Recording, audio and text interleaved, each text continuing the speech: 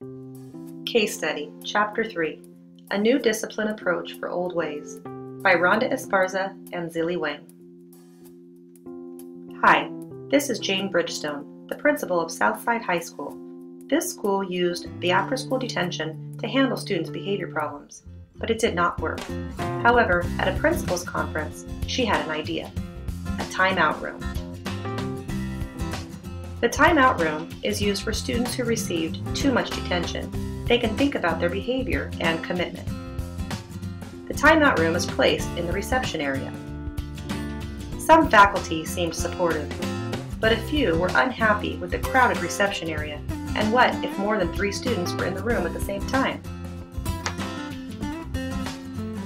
4 days later, Jane received a phone call from a local newspaper reporter asking for an interview regarding the school's new approach to discipline. The reporter indicated he had heard that Mrs. Bridgestone had built a box for misbehaving students. Mrs. Bridgestone tried to explain the concepts behind the timeout room.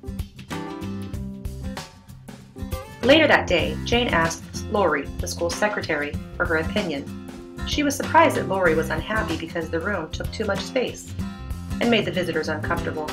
But Lori had nothing negative to say when Jane came back from the conference.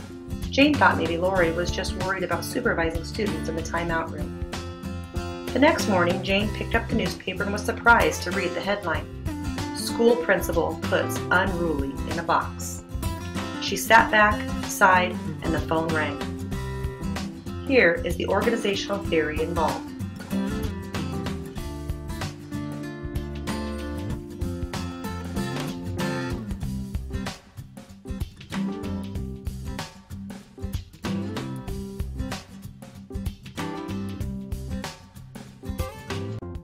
Created using Powtoon.